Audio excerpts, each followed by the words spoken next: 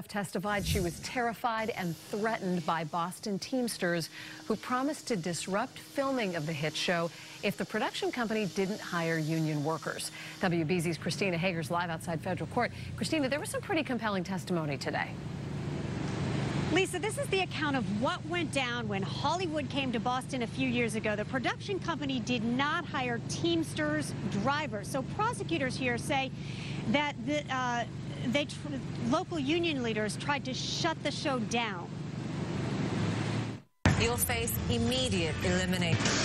From the set of Top Chef to the Boston Federal Courthouse. In the 11 years, Padma Lakshmi has been the face of the popular cooking competition show.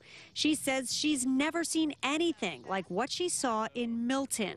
Members of Boston's Teamsters Union in front of Steel and Rye Restaurant, where the show took its production on the road in 2014. At least she knows I'm not a scab like you. Cell phone video shows the Teamsters shouting profanities and an ethnic slur.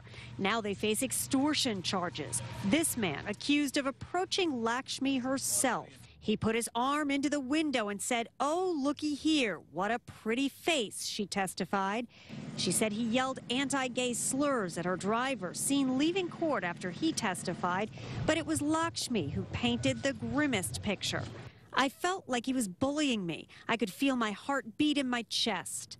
She and other Top Chef staffers said tires were slashed on the crew's vehicles. Sandy Birdsong identified the man in the middle of this photograph, one of the 4 defendants on trial, John Fiddler, as the one who had leaned into Lakshmi's car.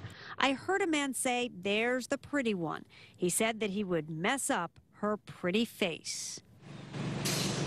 The defendants are John Fiddler, Robert Caffarelli, Daniel Redman, and Michael Ross, all facing charges of conspiracy to extort jobs.